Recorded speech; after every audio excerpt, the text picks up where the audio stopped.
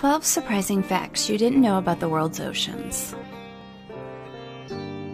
The oceans basically keep the internet online.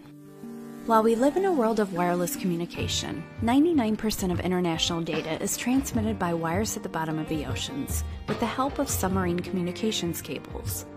These cables are hundreds of thousands of miles long, and according to Mental Floss, they can be as deep as the height of Mount Everest. Some parts of the cables are also shark-proof, since they have been known to chew on them. There are more than 20 million tons of untouchable gold in the oceans. It is true that there is gold in the world's oceans, but it is so diluted that its concentration is on the order of parts per trillion. According to one study, there's about 1 gram of gold for every 100 million metric tons of ocean water in the Atlantic and North Pacific. There's also undissolved gold a mile or two underwater. While you might be able to reach the ocean floor and discover the gold, the process to extract it from the ocean floor would be too expensive, making it worthless. Point Nemo in the southern Pacific Ocean is the most remote location on planet Earth. According to scientists, Point Nemo is the most remote location on Earth, and that at any given time, the closest humans are astronauts. Also known as the Oceanic Pole of Inaccessibility, the spot is quite literally the middle of nowhere, as it is surrounded by more than 1,000 miles of ocean in every direction. More than half of the United States exists below the ocean. One might wonder how that's possible. Well, according to CBS News, the borders of our country don't stop where the land ends. They expand 200 nautical miles away from shore. Those 200 nautical miles stretching out from the U.S. coast are known as the unknown America. We don't know much about most of the marine life. When it comes to learning about the different marine life the world's oceans contain, size and water pressure limits our exploration abilities.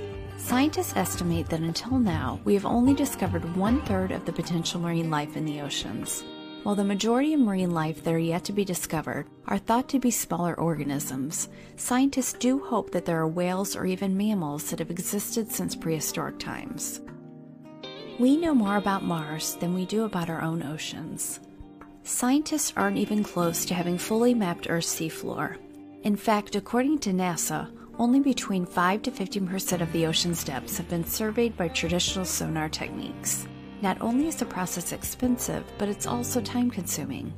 Despite the fourth planet from the Sun being 140 million miles from Earth, we have better maps of Mars than we do of the world's oceans. There's an area in a remote part of the Pacific Ocean where sharks hang out during winter months. In 2012, scientists studying the migration patterns of the great white shark discovered that there's an area in a remote part of the Pacific Ocean where they like to hang out during winter months. Nicknamed White Shark Cafe, it's located partway between Baja California and Hawaii. The sharks get together to enjoy the warm coastal weather, and according to scientists, some even stay there for months. Most of the ocean is pitch black. Under the right conditions, sunlight may travel about 1,000 meters into the ocean. In most cases, however, light does not travel beyond 200 meters. The upper 200 meters of the ocean is called the euphotic or sunlight zone, and beyond this depth, no light passes through, causing the zone to be in total darkness. The bloop was one of the loudest underwater sounds ever recorded, and scientists don't know what caused it. In 1997, scientists accidentally recorded something they couldn't explain. A strange and exceptionally loud noise. Known as the bloop, it was one of the loudest underwater sounds ever recorded.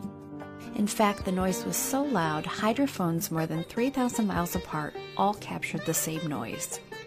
Even today, researchers who recorded the bloop couldn't figure out the source of the sound. The oceans are capable of powering our homes. Today, scientists are working on harnessing tidal power and making it a viable energy source. The IEA predicts that by 2050, ocean energy might produce up to 337 gigawatts of power. According to the UK Marine Foresight Panel, if we could capture just 0.1% of the total of the ocean's kinetic energy caused by tides, we could satisfy the current global energy demand 5 times over. Oceans produce 70 to 85% of the oxygen supply in the atmosphere.